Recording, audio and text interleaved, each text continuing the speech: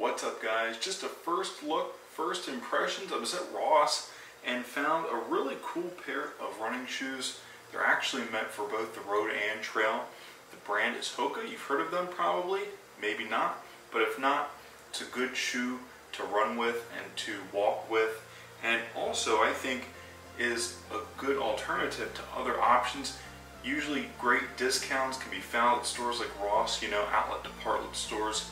So what I really like about this, and we'll get into that, is first and foremost it costs $55. So the past couple of weeks we've been reviewing shoes for travel, for the upcoming travel season, for summer, for spring break. By the way, also at Ross, a ton of luggage on display, at least at my Ross. So it's that time of year, and shoes that are good for this occasion, travel, spring, summer, going places, seeing new things, getting out, being active. This was a really good find, I thought. So also one thing I needed to mention is the price range for this brand of shoe. This was $55. Of course, that's pretty good savings, and there are drawbacks or takebacks, and we'll take a look at that. But for this brand, expect to pay between $100 and $150 for something new. One thing that's extremely important to mention is the selection or the availability of these things. Sometimes it's hit or miss. This was the only pair on store shelves that I was able to find, especially in my section, which is 10 to 13, right around that area. This is a 10.5. Now, typically I wear a size 11, but was not able to find a size 11. So we'll talk about that because I did try these on, and it's important actually how this fit as a 10.5. In this video, not so much a shoe review, rather what you can find at Ross this time of the year, spring, summer, travel. But first and most importantly, the overall build quality and some of the takebacks. So just to summarize what we've talked about previously, momentarily, we've talked about, the color. I think this is great for travel. I think this is that time of year that you can find something like this at Ross. Don't expect to find the size that you want, or maybe even the shoe that you want. It will vary depending on where you live. We've reviewed other shoes in the past that I think have been great for travel, but those were new. This is a budget option, and some of those other shoes have been for the trail, but mainly for jogging and walking, and like I said, look great for travel. And this is actually a good option for both road and trail, and also for travel. So this is kind of like a really great bang for your buck. But okay, let's finish off this first impressions and opener by talking about some of the takebacks, because I think this, being from Ross, is what you should expect and not be turned away by. So first and foremost is just little minor things like this sticker on the inside with the sizing on it. Great to see that it's a 10.5, right? But after buying the shoe, not easy to take off. It's stuck fairly flush to the sole of the shoe, so safe to say a permanent mark. And just other little things like writing on the bottom of this left shoe here, around the branding too, right? Like they couldn't write it somewhere else. Just little things like that you'll find.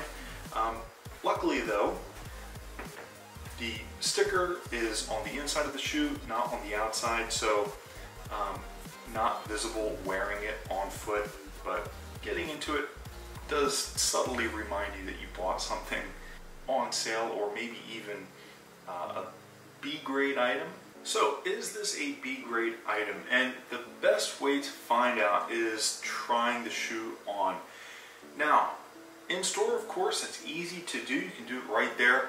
But me, being me, I brought the shoe home first so that I could give you, a good, valuable, honest opinion. So the shoe that I typically buy is a size 11, but this is a 10.5. Now, what I usually recommend for a shoe like this is to buy it true to size. There is always a catch with buying, you know, something discounted, especially when it's heavily discounted, like a Hoka running shoe, right? This is a really good, high quality shoe. But what I have found actually is, yes, it was tight at first, just getting into the shoe. And actually what did help with that was the pull tab back of the shoe. It was easy to pull the shoe onto my foot. But after wearing this for an hour, it actually started loosening up. It wasn't squeezing or pinching. It wasn't, you know, cutting off circulation or anything like that. One test I like to show on this channel is flexing it like that. But you can also see how rigid it is. So it is a rugged appearance, as you can see, a little bit more rugged than the Air Presto like 2 weeks ago. That, like I said, was more of a dress sneaker. It's also lightweight mesh, flexible, and comfortable to wear, fit like a glove. This, though, as you can see, a little bit more scaled up, closer to what we reviewed back in December, the Trail 4 GTX. It's clear to see that it is rugged, not something that I would dress up and go out to dinner with. Great for travel, getting from place to place, you know, walking down the street maybe, catching a cab, you know, walking through some puddles and rain if it's wet out. I would even say it's got traction on the side of the shoe. That's how rugged and built up it looks, right? This is a separate tongue, so probably ideal, you know, for getting small pebbles out and stuff like that. It's easy to adjust is basically the gist of that. And most importantly, owing to its functionality and overall build quality and how the shoe can be worn, it can be adjusted, and it does have a removable foot orthotic. Okay guys, so in conclusion, this shoe I picked up at Ross. I think this is a good example of something you can find at Ross, especially now given it is the spring-summer travel season. By the way, aside from, you know, tennis shoes and clothing, you can get those other necessities to travel like backpacks, duffel bags, suitcases, things like that. They had plenty of that stuff on display. In fact, more than I have ever seen before. So that, I think, just indicates the type of items that they have in there. And I think this one is a good example of that. I think this is probably great for travel, for taking with you to go on a nice hike, you know, do some birding, some nature watching, and overall being fit and active. This is good for both the trail and the road, and at a discounted price of $55. There are some takebacks, but they are, like I showed you earlier, on the bottom of the shoe and on the inside of the shoe respectively, not visible to the outside. Everything else looks pretty good.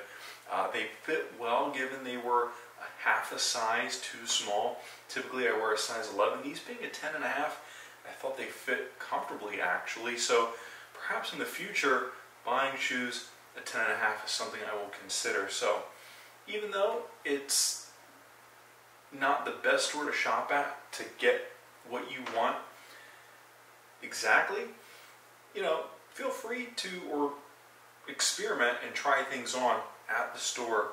I had good luck with this shoe. As you can see, it fit great for a 10.5. My name is John. I really hope you enjoyed this quick first impressions review. This, I think, is a good comparison to the Brooks Ghost 14 from last week. Pretty much the same color, the same type of shoe, a little bit different, but this, you know, obviously being marked down, last year's item, what have you, and I thought it was just as good, if not better, than the Brooks Ghost 14. So hit that like button. I really hope you enjoyed watching today's video. Comment down below for more. Subscribe, share this video with friends and family, and hit that bell icon to get notified when we post to YouTube, because I picked this up at Ross. That does make this a big box good. My name is John. Thanks again so much for tuning in. I will see you in the next video.